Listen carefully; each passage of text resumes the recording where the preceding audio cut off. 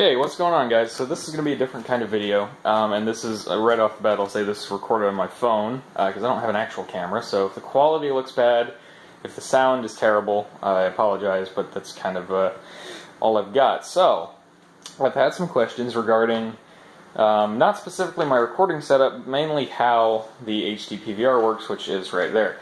So, I'm going to be taking a look at this today, and showing you guys how to maybe hook it up. And this could go for anyone that's been on my channel, has been curious, or anyone otherwise.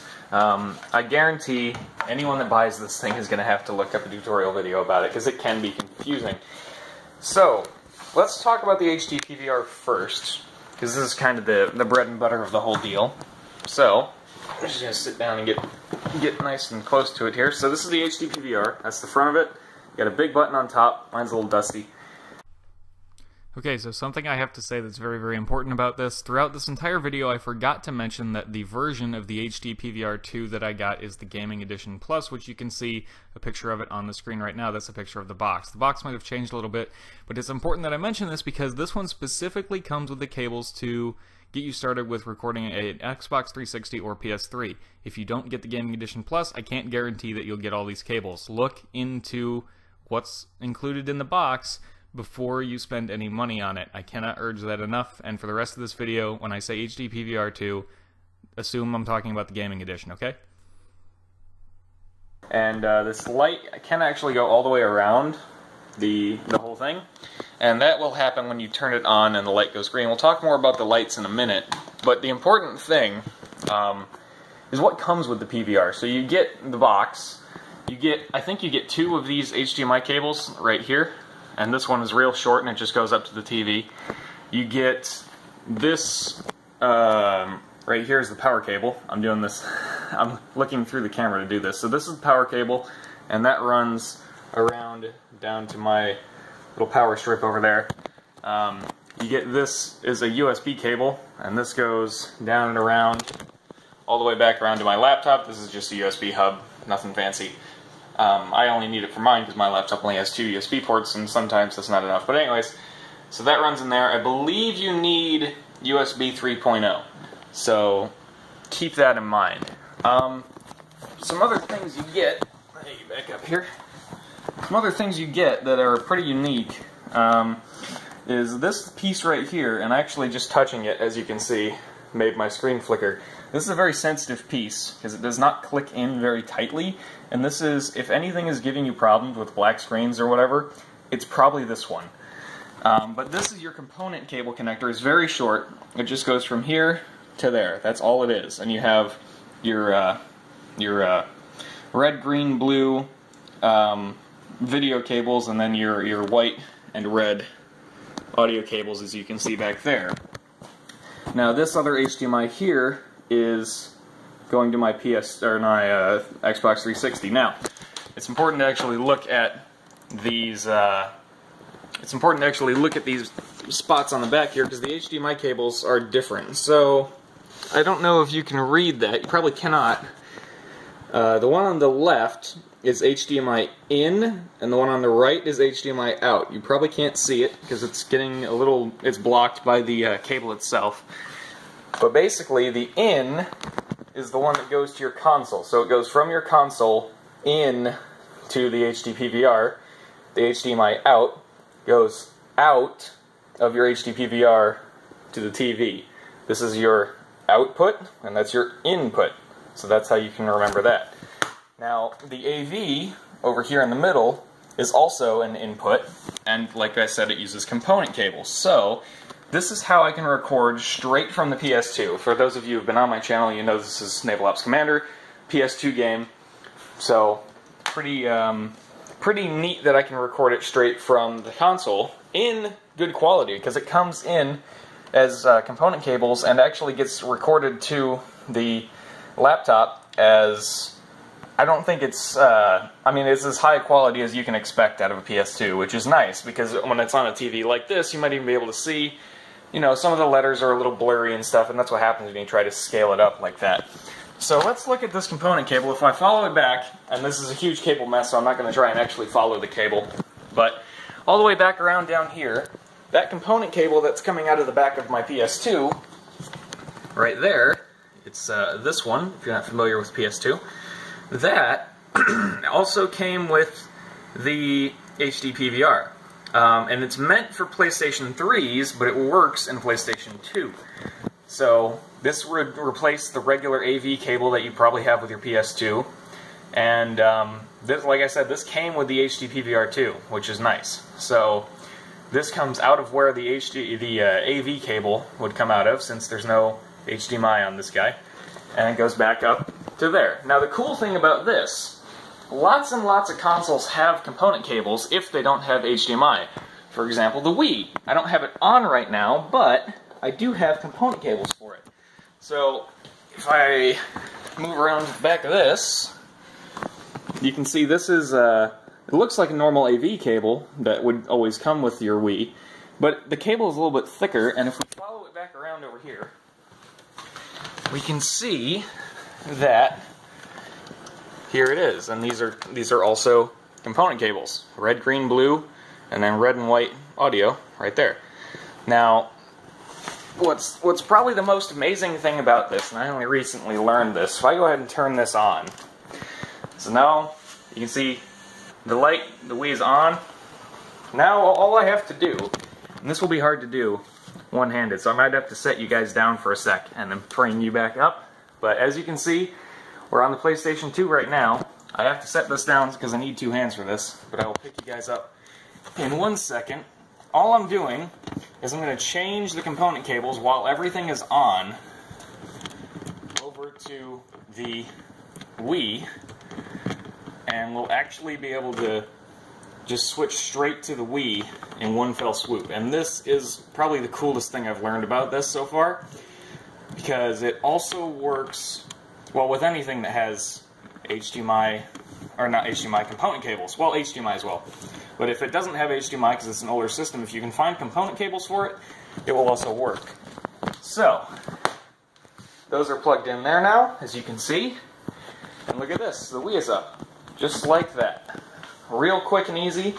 And the coolest thing is that even for some handheld consoles, such as the PSP, you have component cables. So these are also component cables, but if we look at the other end of it, this would plug into the bottom of a PSP. Focus. Focus. Come on. I think you guys can kind of see it. It's a little blurry. There it goes, there it goes. Yeah, so that goes in the bottom of a PSP. So literally anything that has component cables can work with this. Now, as for this USB cable that runs to the laptop and into there, this is where you should go to the HD PVR website, and you can see this is kind of my recording setup. I sit here, microphone, this is a Blue Snowball, relatively cheap, a very good starter microphone. Excuse me, my throat's getting scratchy, as usual. And this is the Hoppage Capture program, which I can make a separate video about this if you guys need me to, because this is a little more complicated. But the short version is, this is the little logo for it right there, and you can get that off of the Hoppage support page or website, whatever it is. And it's free, but you have to plug in your HD PVR as kind of your proof of, like, hey, I own this thing. So that's that. Now, if I bring that back up real quick, you might have noticed my 360 was on as well. So basically, with the 360, I just took an HDMI cable out of the back of the 360, like you always would, and instead of taking it to the TV, we took it to the HD PVR. So now, as I bring this up, we have, there's our Wii, and there it is right there on the TV. And this works the same way with the PS2. This is the important bit here. We want component out of the drop-down menu and AV in out of the drop-down menu, like so. Now to switch to the 360, and this is also pretty cool that we can do this on the fly, all we have to do is come to this component window and switch it to HDMI, and it automatically switches the audio to HDMI. The screen will go black for a second, and there's our 360. And here's our 360. So that is pretty cool stuff. I'm going to switch it back to a component real quick, like so. And yeah, that's pretty much it. Like I said, this component cable coming out of the back of my PlayStation 2 is included with the HD PVR, as well as this little short AV component cable here that comes out of the back, the USB cable, the power cord, and I believe there are 2 short HDMI cables that they give you as well, so that if you're using a 360, you have one to run to your 360 in case you don't already have one, and then you have one to run to the TV, also in case you don't already have one. So that's the HD PVR 2. The last thing I want to talk about are the lights. So you can see I have this yellow light on here right now. That will change if... That is because basically the yellow light tells you that you're ready to record. Everything is hooked up properly, and all you have to do is hit start record on, or this big old record button here on the window. Or sometimes, supposedly, you're supposed to be able to hit this big button. There you go. And this green light comes on all the way around, like I said before, and that means you're recording. Sometimes, though, the button does not quite work. It's a very large button, which means that the actual button is probably here, and if you press, like, somewhere on the edges, it won't quite pick it up. Also, for my recording setup, it's all the way over there, and I'm, like, back here. So, that doesn't work very well. But this works fine. You've got a mute button down here. I always crank the voice audio all the way up and bring the game pretty far down because, I don't know, that's just how it seems to work. And if anything else, you could always change the in-game volume options as well. And that's pretty much how you would set up your HD PVR 2 with a PS2, an Xbox 360, a Wii, or even a PSP, or anything else that has component cables or an HDMI output. So that, I think, will cover most of what we need for our little guide on the HD PVR 2, so I hope that was useful to somebody.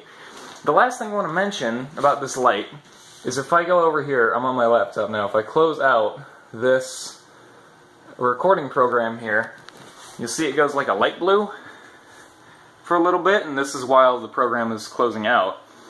And then eventually I believe it will go to a darker blue, right? Maybe? No, it's on the light blue still. And this is where the lights can get confusing. The little booklet that will come with your HD PVR 2 will go into more detail about the lights, or of course the website.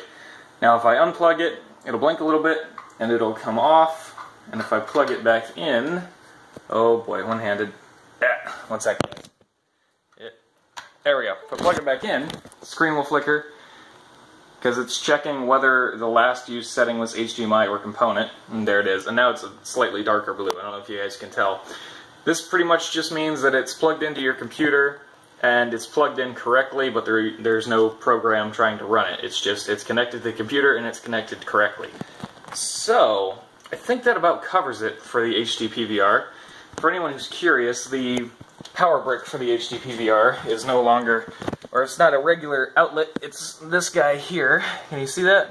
It's this big one here. So keep that in mind when you are finding a place to plug this in. That's why I have this massive power strip here. So that'll about cover it for the HD PVR. I hope that was helpful to at least somebody out there. And if you have any more questions, comments, or concerns, there is a section for that called the comments section. So let me know if this was helpful, or if you need anything else, any more troubleshooting. And yeah, thank you guys for watching. I hope this was helpful, and I'll see you guys in whatever the next video I put up is. So see you then.